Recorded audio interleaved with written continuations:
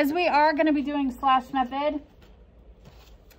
But what we're going to be doing is we're going to be making a flared skirt.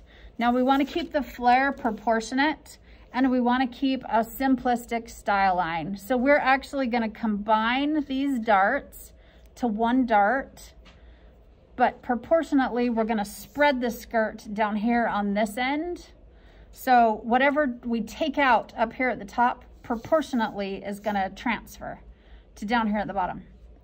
This is where if you shorten your hemlines to fit it on a piece of paper, it's not going to be as obvious because you don't have as much distance for the proportionate flare to show.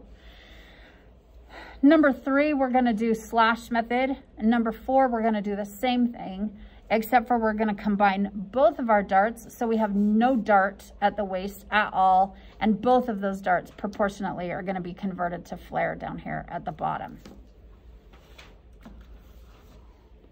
You with me? Okay. So slash method means we trace the skirt first. Go ahead and do that. You're going to want some extra tissue paper.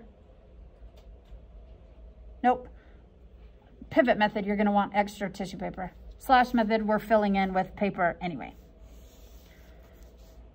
So if we're doing slash method, it doesn't matter where we start, where we stop tracing.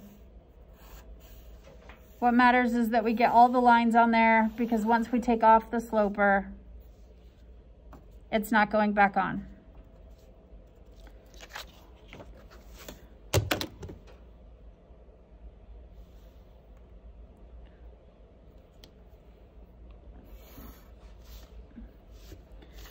So make sure your hip line's on there. Make sure your pivots are on there. I'm just going to mark that this is the center front so that you guys are aware that I'm working on a front. We are taking this skirt from a pencil skirt to an A-line. That's what we're doing. And it's called an A-line because it's shaped like the letter A, as opposed to straight down from the hip. Okay? Pencil, straight like a pencil. That's what we have been doing. Now we're doing A-line. Okay? We are going to cut down the fold line of our outside dart. So the dart that is closest to our outseam, not the dart that is closest to our center front. And we're going to cut down the fold line. So that means this one right here. And we're going to cut all the way down to our hemline. We need to make sure that this line stays perpendicular to our hemline, or to our hip line. Sorry. To hip line. Okay, so basically you're putting in a crease mark right on that outside dart. We need to remember where your pivot is because we are going to cut, oh my gosh, dead battery. I'm gonna have to plug in pretty soon. We are going to cut down our fold line to our common pivot point. Don't cut through it. And then we're going to start from the hemline and come up to our pivot. The only place our paper is going to be attached is this little dot right there. We are going to tape this dart shut. It is going to proportionately open the bottom.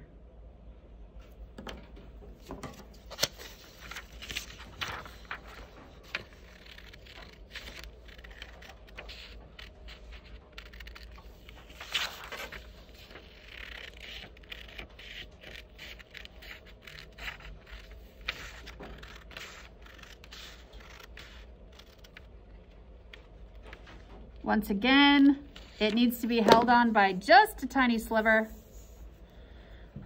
But if you cut through your pivot, big whooper, you got tape. Okay? Just like slash method for number 1, we're going to shift this line to touch this line, and we're talking vertical lines, not the waistline. Close your dart and watch what happens to our hemline when I do that.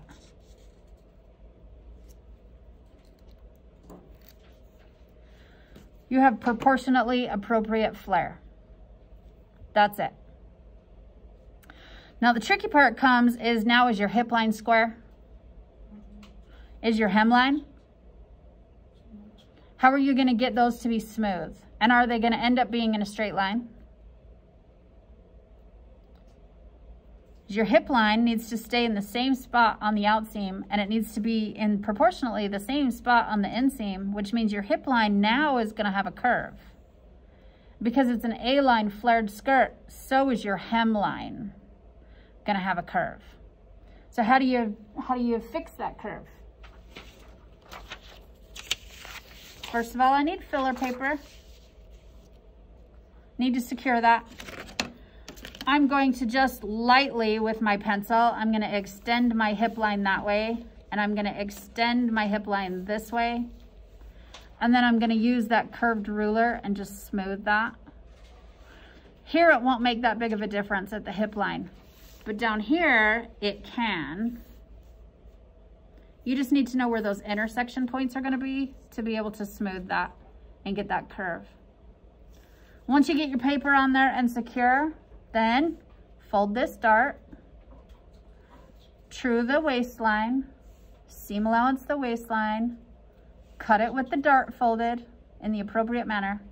Decide your aesthetics. Is it a back? Is it a front?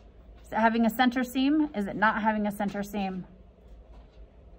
How are you doing that? That's your choice. You decide all of that. Label appropriately. Because we're now working with flare down here at the hemline, this is going to be right what we were talking before.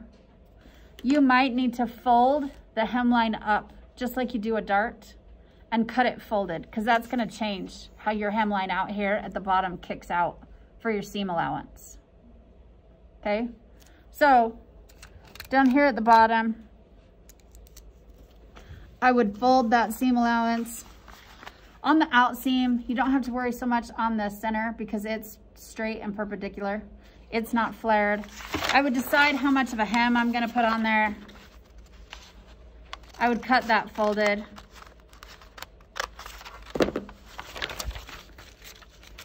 Oi!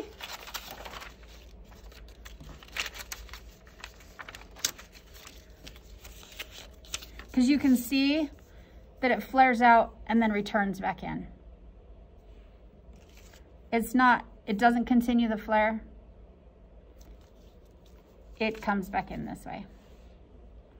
It's more evident in full scale when it's proportionally bigger, subtle in half scale. Okay?